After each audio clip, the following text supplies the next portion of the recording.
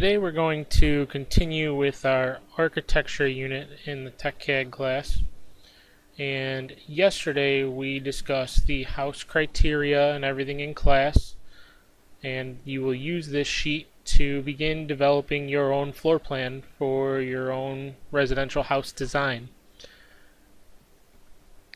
I just want to remind you that you can access your OneNote binder here through our JT Learn site through your OneDrive, which is your cloud-based savings area. So you can open up your OneNote binder and then go ahead and access our architecture tab. So we've discussed the criteria. The next step is the bubble diagram. So your assignment tonight for homework, we're going to change this thing around. We're going to try something called flipping the classroom. So instead of me doing all of the note-taking and introduction in class, you're going to do that at home for homework tonight, and then we'll actually do the hands-on portion of the project tomorrow in class when I see you.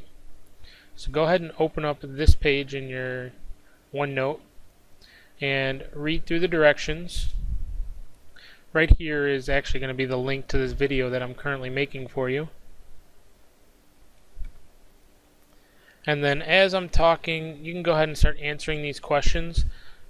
If you don't feel like listening to me the entire time right now, you can go ahead and just click on this link right here, which is going to take you to a Google book which looks like this.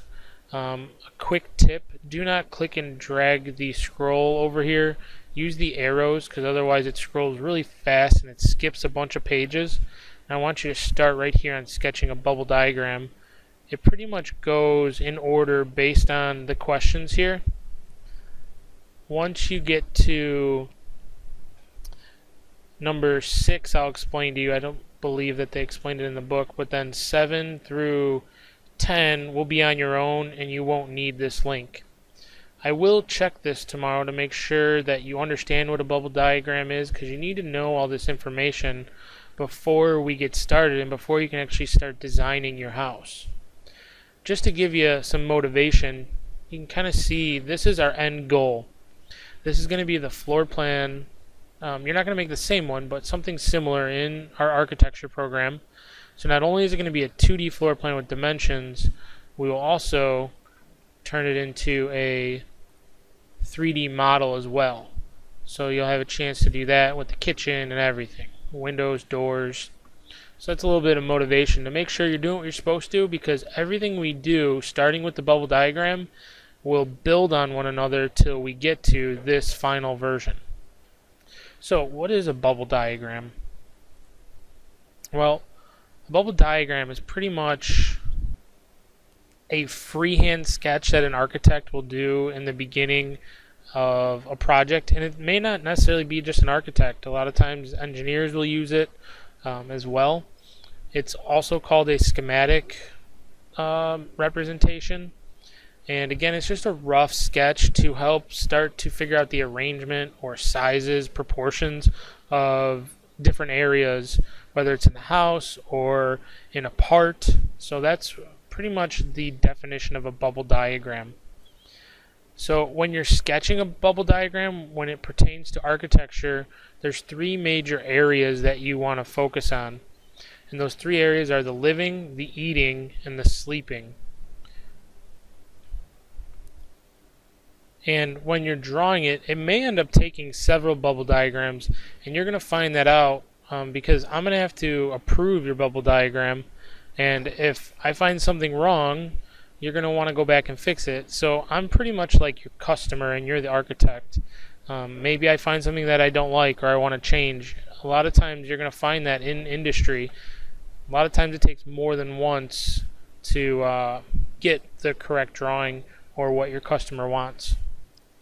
And again, designers will make multiple ones to really test out the different uses of the space depending on what the customer wants.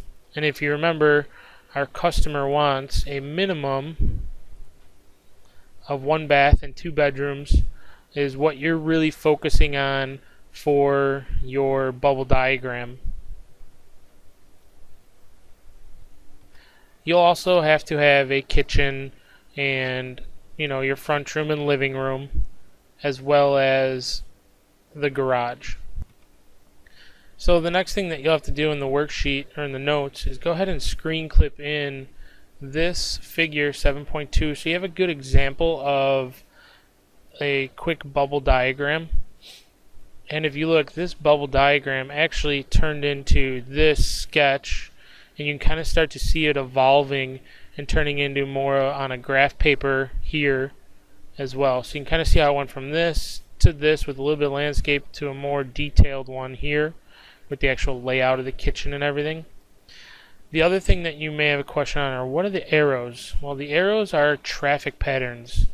Traffic patterns are very important when it comes to architecture because it really shows the flow of the house and maybe where you may have some traffic jams. And it also makes you think about, where do you want rooms in relation to other rooms? For example, if you come home from the grocery store and you walk in from the garage, what room would you normally want to walk into so that way you don't have to trek through the entire house to get to your kitchen where your fridge probably is? Same thing with the bathrooms. Where do you want those bathrooms located in relation to your sleeping or living areas? Do you want people to have to travel through other rooms to get to your bathroom? Probably not. So those are all things that you're taking into account when you're creating your bubble diagram. Alright, so finally after you're done and you get to number 7, you're going to go ahead and watch some of these links that I've included, which will help further your understanding on architecture in general and bubble diagrams. And then you're going to have to summarize the videos in 4 to 5 complete sentences. And I give you some little tips as you're watching these videos. Number 9, you actually have to go find your own. So I'll let you read through that. And then number 10, you're going to look for 2 floor plans that meet our criteria that we went over on the first page in your OneNote binder. I will be grading this tomorrow, so please make sure it's done before you walk into my classroom. And then for tomorrow's activity, we're actually going to begin making your bubble diagrams. I will be walking around the room helping you out. And then you will do a peer review with another student to help each other and to double check each other's work to make sure it's meeting the criteria that we've spoken about. And so this is your formative assignment, the practice and the learning. Your summative assignment for this will be actually creating your bubble diagram. Once it's been approved by me and I've initialed and graded it, you should then submit it to your, and take that back. Once you're done with your bubble diagram, you'll take a picture of it, email it to yourself, and then insert it into your binder here, and that's where I will grade it and give you feedback, and if you need to make any changes, you can make changes. So you have some options for creating the bubble diagram. You can actually manually do it with a pencil and paper, or right here in OneNote, they actually have circular symbols with arrows that you can use for your traffic patterns. So you're welcome to do it right in here if you'd rather use that as well.